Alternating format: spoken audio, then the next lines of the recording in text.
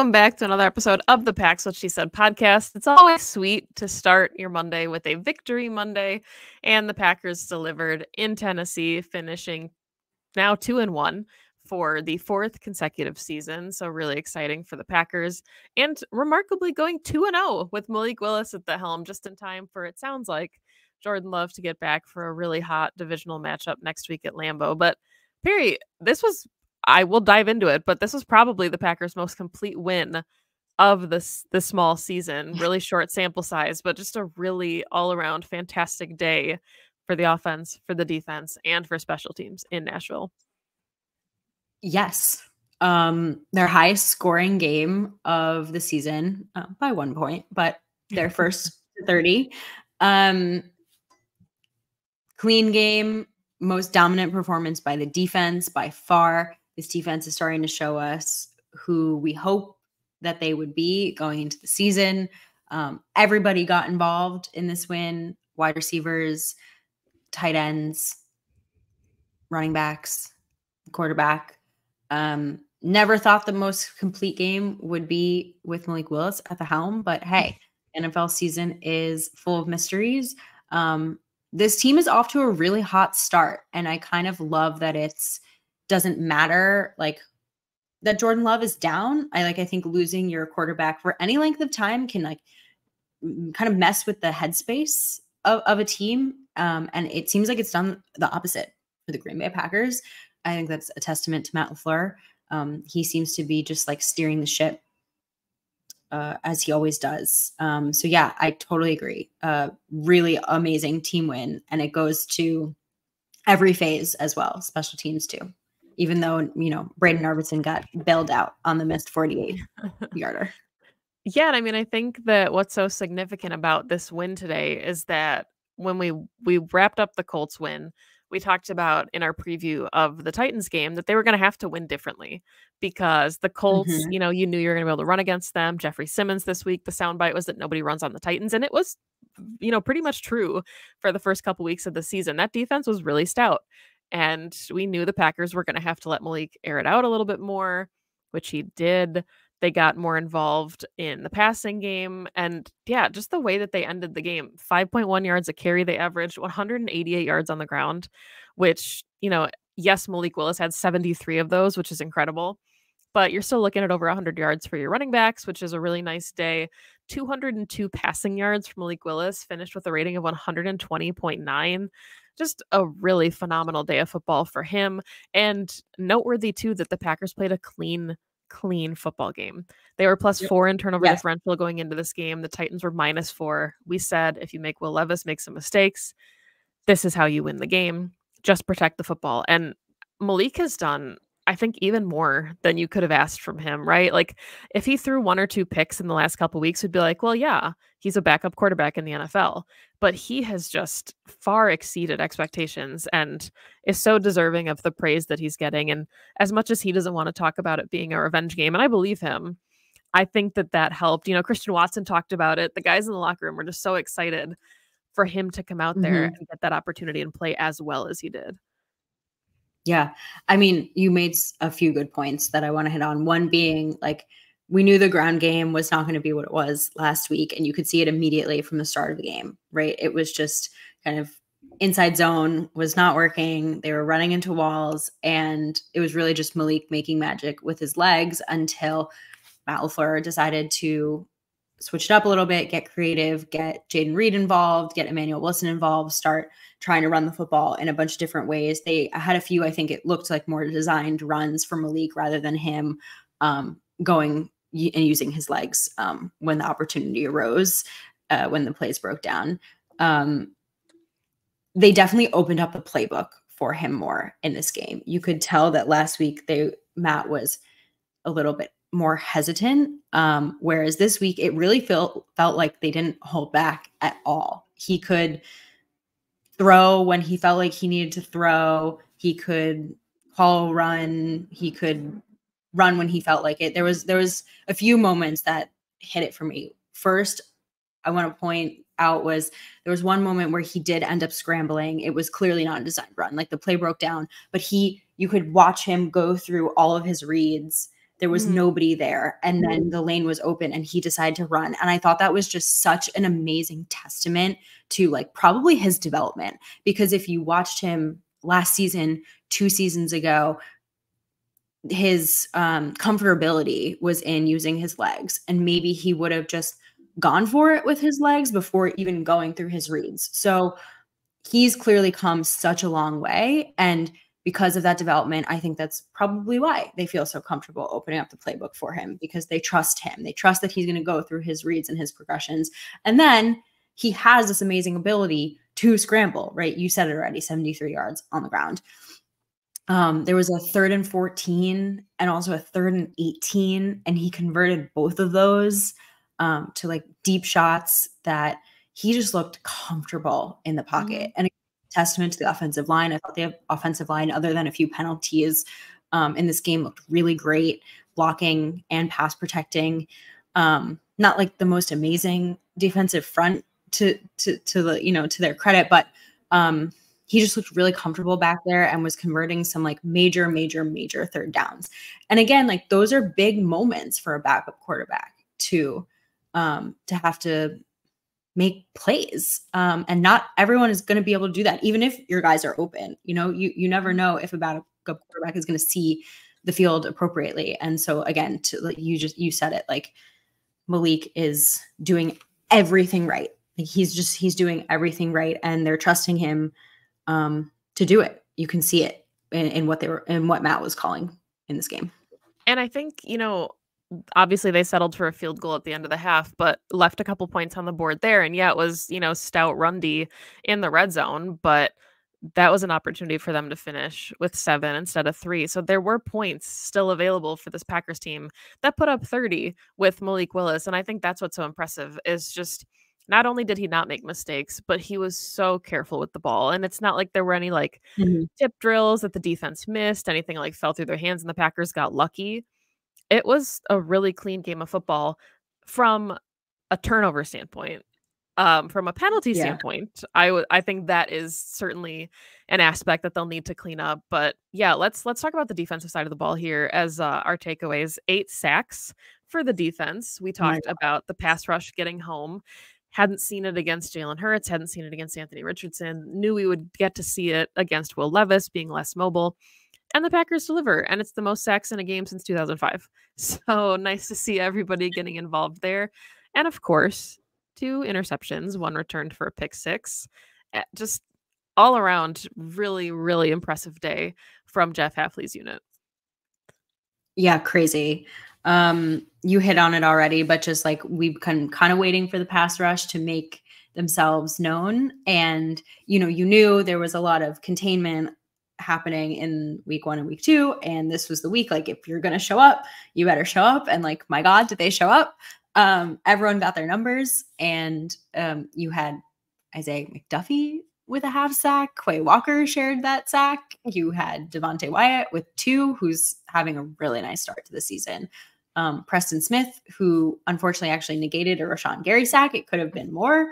Kingsley Enagbare had a nice day. Yeah. Really nice day. LVN also continues his development and ascent. Just everyone having their moment. Edge Cooper also got in on a sack. I just think everyone was playing up to standard for sure. I think Will Levis is going to need a really, really large ice bath in the morning.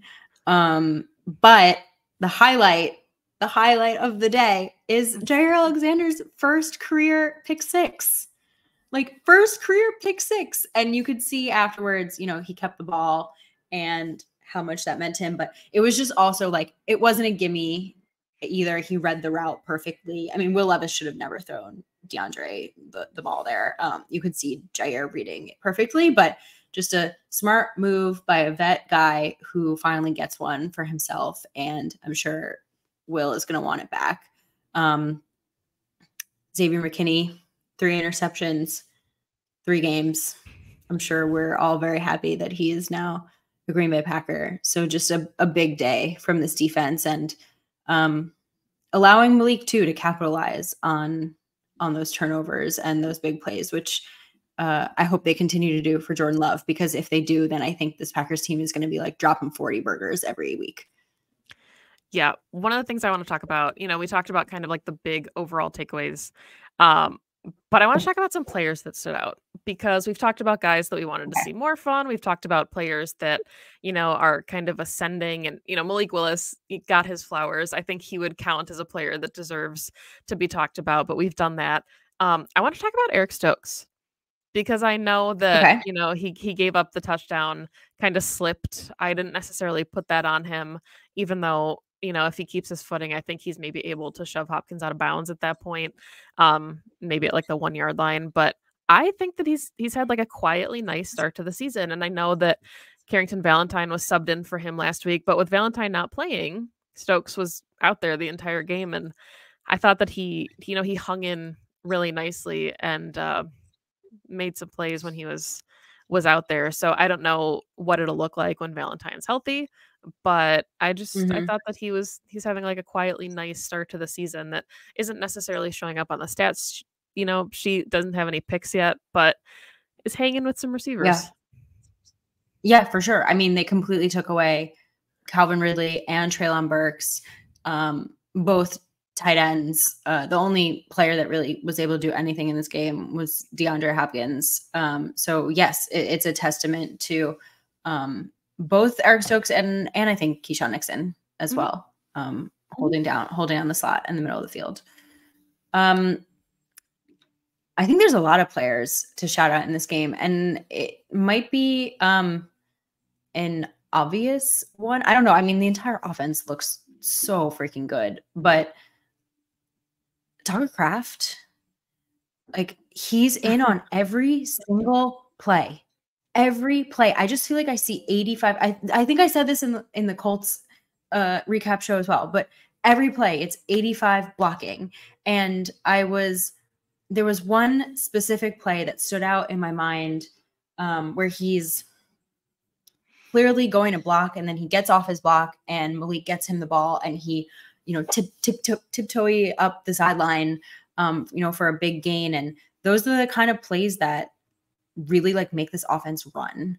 And it's very clear why he's playing like almost 100% of snaps, and why he's in all the time, and why he is, he's really like becoming kind of the engine in this offense. I loved seeing a lot of 12 personnel. You and I were just talking about how we want to see both tight ends on the field. And while Luke Musgrave only had, one catch for 3 yards, there was a lot of 2 tight end sets in this game.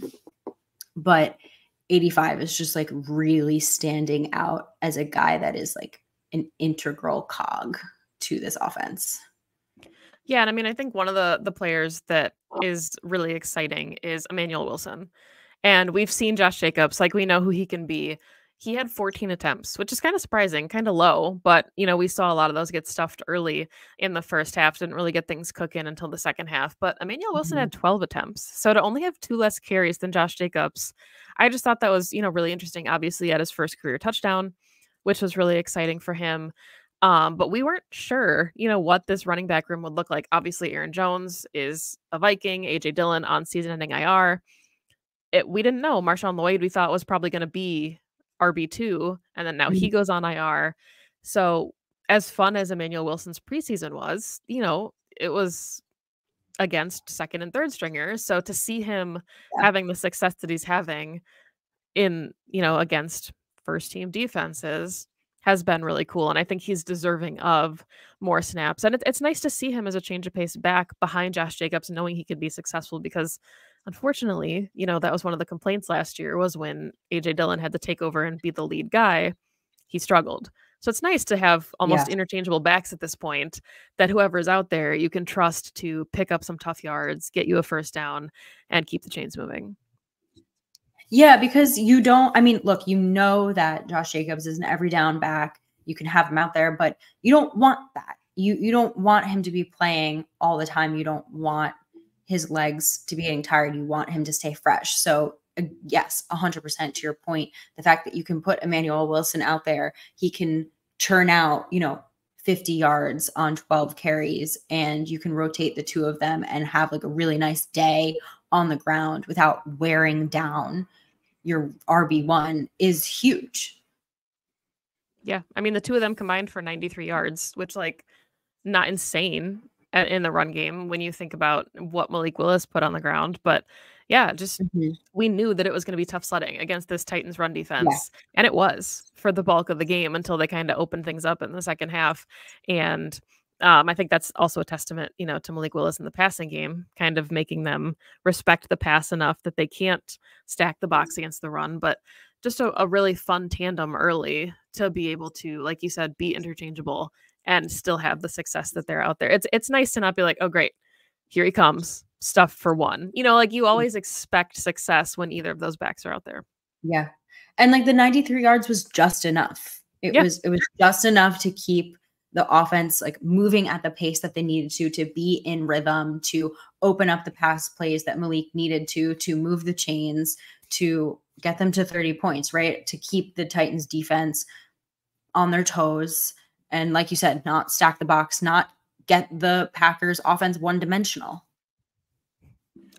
I want your thoughts on inside linebackers.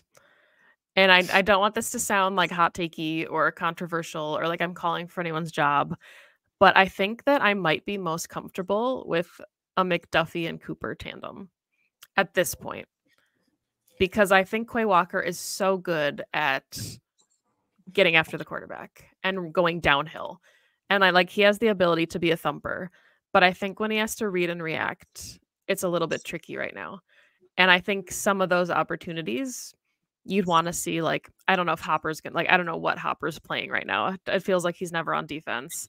And we haven't seen a ton of Wilson, but it's been a lot of McDuffie. And I thought McDuffie has played pretty well, you know, to start the season, except for, of course, the wheel route to Saquon Barkley in week 1. Otherwise, I thought he's had, you know, a good game. So I'm just curious your thoughts on the inside linebackers in general, because obviously we talked about all of them getting in there for some pressures on Will Levis and, you know, how Hafley's utilizing them. They all kind of have a role, but I'm curious if we're going to see them start to mix up like which two are out there at any given time. Yeah, I mean, Quay's definitely having a little bit of a rough start to the season. But I don't know if I love McDuffie out there more either. Like, he's the reason for the Titans' first touchdown. I don't know if he was maybe expecting help on the back end, but I don't love McDuffie in coverage either, quite frankly. Like, I think also McDuffie is great when he's tackling downhill as well. So I think he's doing it better than Quay right now, for sure. Eventually, I want to see more Edge Cooper, because everything that we've seen so far has been phenomenal, but maybe that's because he's only playing in small doses. And so they're only asking him for small assignments. Like, I don't know what that picture would look like if it was fuller. We'll only know if we find out. But I don't know if I want more Isaiah McDuffie in coverage. Which is, I think is, well, and I don't know if it has to be McDuffie in coverage. I just, I want to see Cooper. He's so good when he's, you know, shooting gaps, tackling downhill, you know, being a little bit more of that type of inside linebacker. I think, unfortunately, we actually just don't have. That's what I was going to say. Then who's your coverage linebacker? Better than Quay is right now, which is a little bit unfortunate. I don't know. I know it's not the best spot. Quay flashes, but he's so inconsistent still. Yeah. But I don't know what Edge Cooper would look like in that situation. Yeah, and I mean, I think that's what's so challenging, is that's kind of what Jeff Hafley's going to have to figure out, because we wanted to see pressure and we saw a ton of pressure. And his secondary is, you know, they lead the league in turnovers. They had 7 all of last season. And what are they at now? Like 8 picks, 9 picks. So it's really impressive what he's been able to do already. But I'm curious if he starts shuffling personnel a little bit more, or if they just ride it out, because it's not like the Titans are world beaters, but they're still holding teams under 14 points, and when you do that, you win games. So like it's a liability against a team like the Eagles. And well, I think the test is really going to be next week against the Vikings, and not to get ahead of ourselves, but they've got a very good running back coming to town and really strong wide receiving core. So that'll be I'll be interested to see the personnel that Jeff Hafley trots out. I'm definitely interested to see it too. I think we're seeing a little bit more of like the creativity up front. So I don't know if that will trickle back at some point, or if maybe he just doesn't necessarily trust the inside linebacking core and he's waiting for Cooper to get up to speed. There's a lot of questions there for sure. They'll probably get answered as the season goes on. Because we saw a little bit of like the movement in the secondary, right, in the first game. I don't know if we would have saw more of it if Valentine was active today. I think he's willing to make adjustments. Like I've seen Hafley make tweaks in game and adjustments and personnel changes in game, right? He's moving definitely like the front enough that I think he will do that. It just might be, I don't know if he has the tools in the box right now at inside linebacker. Yeah, I think that's a fair assessment. But yeah, I mean, I think one of the last things that stood out to me, not necessarily a player in particular, but just the way that the Packers, I don't know about you, but to me, it never really felt like after the first score that the game was in jeopardy. Like I know the Titans kind of came back, but it felt like the Packers had a really nice command of the game. I thought maybe time of possession would be more lopsided, and it wasn't. It was like 32 minutes to 28 minutes. So the Titans had ample opportunities. Neither of the teams really did amazingly on third down, both around 35% for conversion rates. But just the amount of yardage that the Packers put up, obviously the turnover differential was huge. Field position was significant with the sacks. Daniel Whelan just remains, a really electric player as a punter, which is a lot of fun to say, but the ability that he has to flip the field. So just if they clean up some of the penalties, like a lot of the illegal formations and things that they should be able to, kind of put that away. I feel like it's a really fun offense now. And once we get to see Jordan Love back, can't wait. Yeah. Because you don't want any of those explosive plays called back in another game against a more difficult opponent. You need those guards. Against the Titans, like you could create those plays more easily. But again, like next week against a Brian Flores defense, it's not going to be as easy to create those big plays, and you cannot be beating yourself and putting yourself backwards because of penalties. I am excited to see Jordan back. It does seem like he is going to be playing against the Vikings, which is wonderful timing. It's going to be interesting to see what they do. I mean, we got one game of Jordan, and how he's going to look and how he's going to feel, and if they're going to have to make any adjustments because of his knee, if he's 100 or if they're kind of putting him out there at like 95, 90, 85. So we'll monitor, I guess, over the course of the week, but that is a bit on the brain.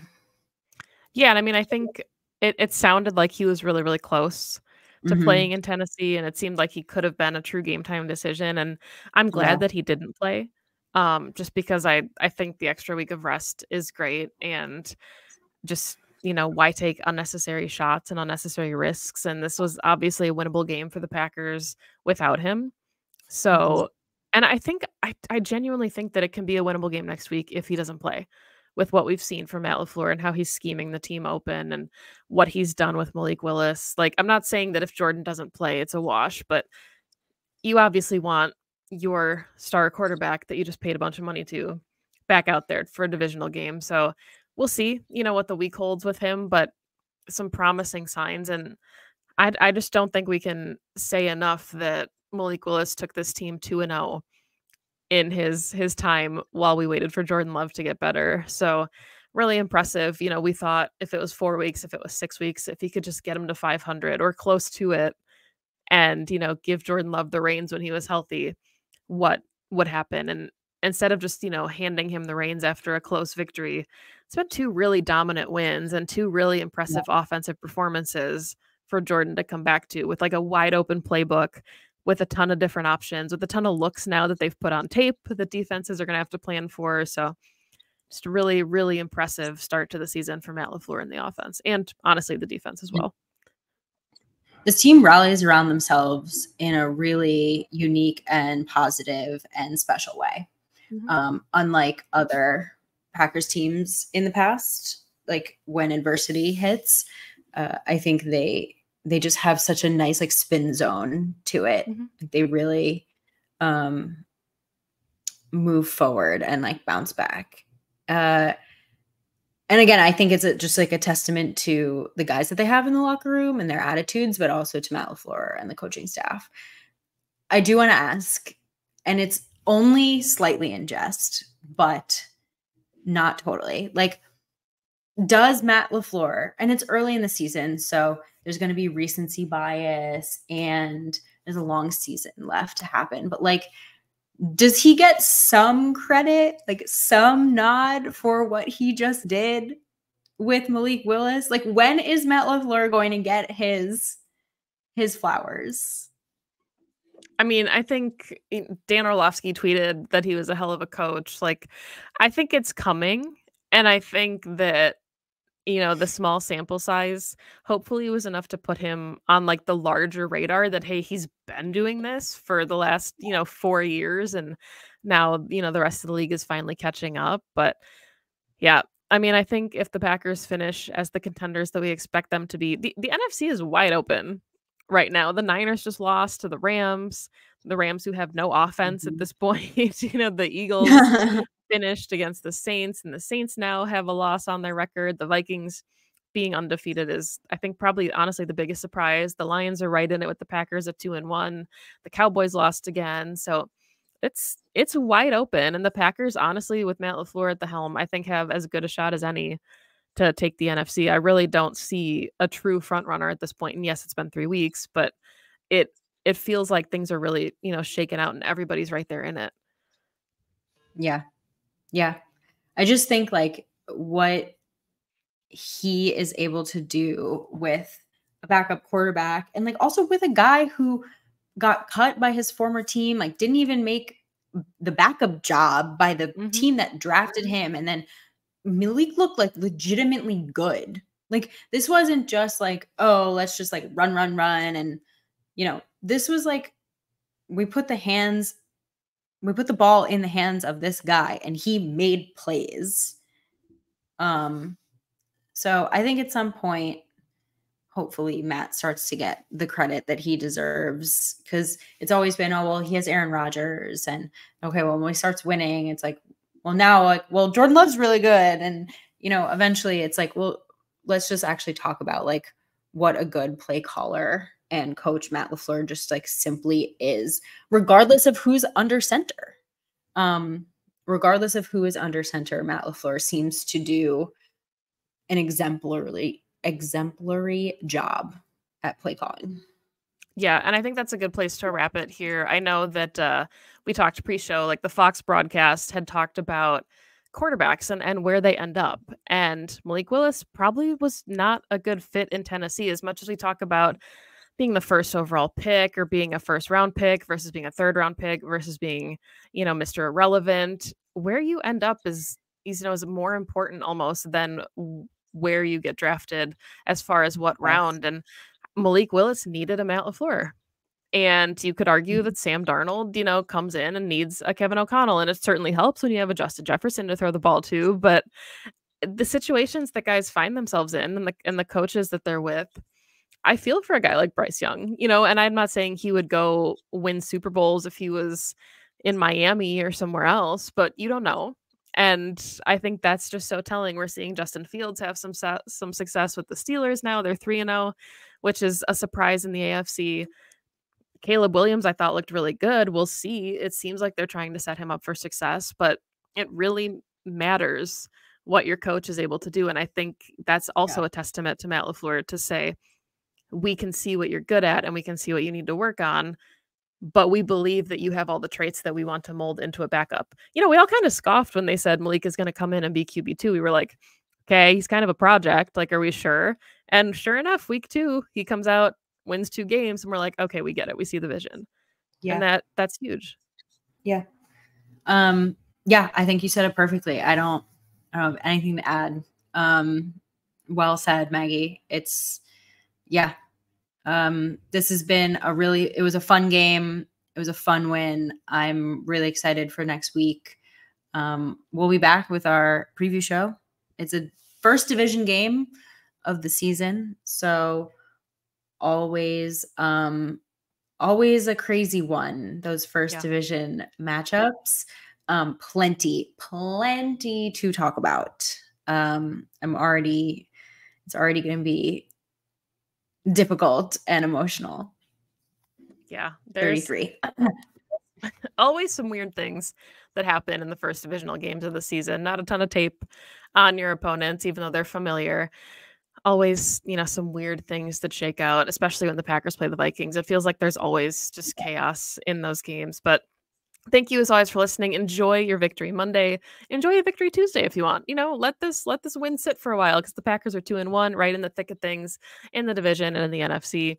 It's early, but it's fun, and Jordan Love should be coming back soon. So take it and cherish that. We will be back, like Perry said, obviously this week to talk about Packers Vikings. Going to be a really good one, hopefully. But either way, we'll be here. Find the show on Twitter at PWSS Podcast, Perry at Perry_Goldstein, me at Maggie J. Loney. Remember, you can find the show on Spotify and support it if you love what we're doing. On YouTube, please continue to like and subscribe if you watch us that way. But thanks, as always, for checking out the show, and go Pack Go. Go Pack Go.